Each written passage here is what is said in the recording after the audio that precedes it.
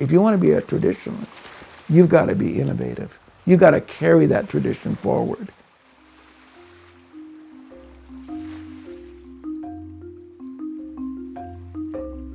I'm Marvin Oliver. I'm co-Salish, a Sleda Plevo, and I'm considered a contemporary native artist working in many mixed materials: glass, steel, bronze, wood. I'm not a glass artist. I'm an architect. I let my team create these images because I can't do it. They're too big, or they're too, it takes a whole team. So I orchestrate and I blueprint everything out, A to Z.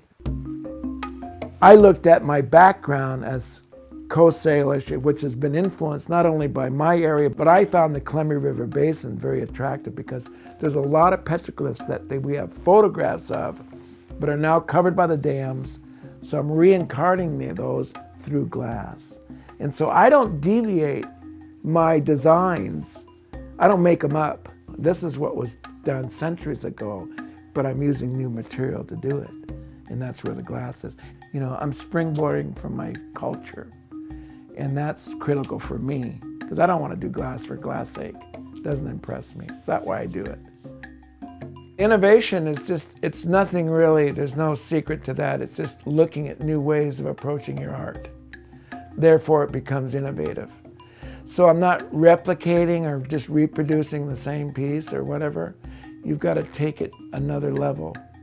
You know what? I'm going to try something a little different because I've done it. And that's what creates what we call innovation, like Bill Reed did, Edenshaw's, when they started doing some weird stuff with silver bracelets that you wouldn't think was imaginable. That's carrying on tradition through innovation. With the spirit boards, that wasn't art at all. They would carve these boards and they would put on their spirit, they'd have a vision, and I says, I want to do it in glass, and I don't want to do it in wood or carve it, I want to really pursue it in a different way. I want it to transmit light through it. Give it the light and the aura that you don't get from something that's carved and solid. So that was the idea of bringing light and making it alive, active. And many of my sculptures do that. The spirituality in native works is always, that's really inbred in all our works. It's always a very passionate spiritual connection between our work.